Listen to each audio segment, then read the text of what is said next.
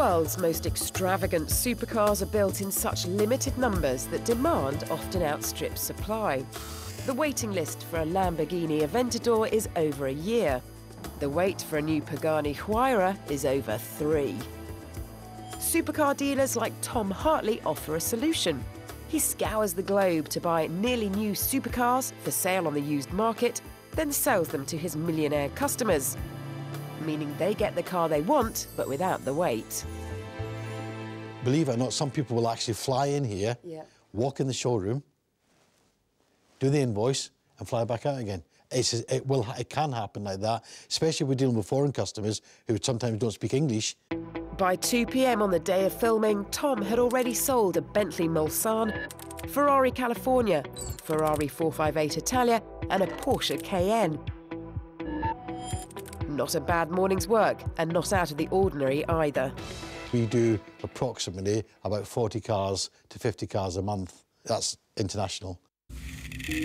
Today, I'm throwing myself into this rarefied world by becoming a supercar saleswoman. Their first front-engine V8. That's right, yeah. Do you know your cars, Vicky, don't you? Yeah.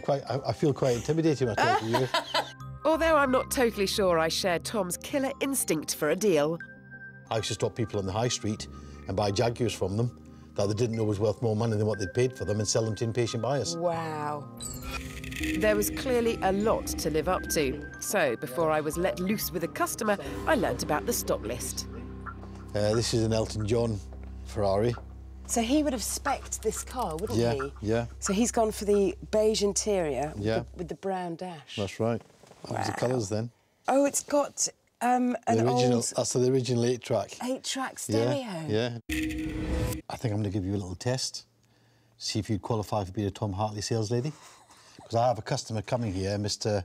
Martin from Martin Jewellery. He's a jewellery dealer. He's a car enthusiast, and he's coming to look at this car today. And I'm going to see if you can sell it to him. I can't do that. That's ridiculous. Well, I'm going to test you and see if you can. OK. The key thing is he can't go anywhere else and buy one today. The price of this car is $305,000. There is a little bit of flexibility because he's an existing customer. So I'll leave the negotiation to you to be no more than or no less than $300,000. £300,000. So you've got that flexibility. OK. Good luck. OK. Cheers. I've actually got sweaty palms. 300 grand. OK. Aventador. Right. Great. When I first met Mr. Martin, I was quite nervous. That was sort of the most sort of awkward that I'd felt. Hi, Mr. Martin. Lovely to meet you. Welcome. Alex, please. Alex, Thank hi. you. I'm Vicky. Hi, Vicky. and welcome. Thank you. Now, the Aventador, I know that you're quite keen on. I am. Yeah. Yes. Look at those beautiful, big, beefy tyres on there. I wanted something to fill the dead air with, though, at one point, so I did discuss the wheels. See, you never have to clean them, black wheels. Exactly. They're never... Yeah.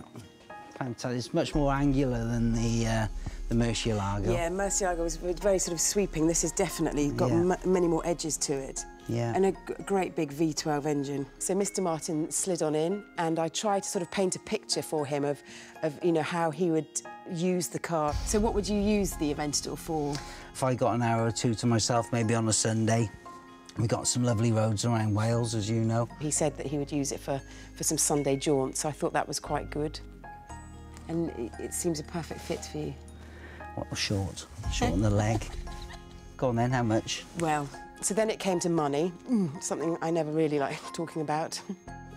This is 305,000. Yeah. So... And we would love to do business with you, of course, as we have done in the past. Yes. Well...